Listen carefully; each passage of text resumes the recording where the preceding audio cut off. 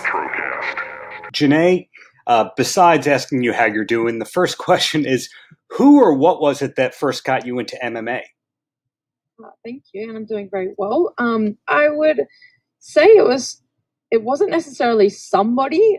It was definitely more what. I started in karate. I really loved martial arts. I tried every sport under the sun, being an only child and just trying to stay active as a kid. And then I guess transitioning from karate, getting a little bit bored of it, I found MMA kind of by chance almost before I really understood the sport itself. And then slowly and progressively over time, I really fell in love with it. After I finished school, I was like, you know what, this is what I want to do.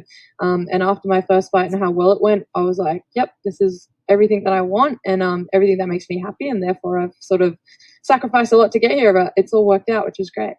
And I usually hear that the BPM, the beats per minute, is the most important part of the music you're training to.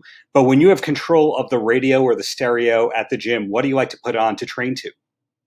This is like something that I will walk into sparring day and the first thing I will say is, give me the aux, like let me take over the music kind of vibe.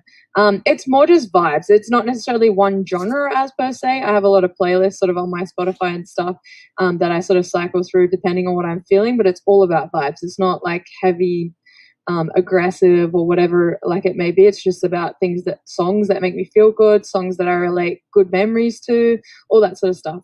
Good vibes only. Paltrocast.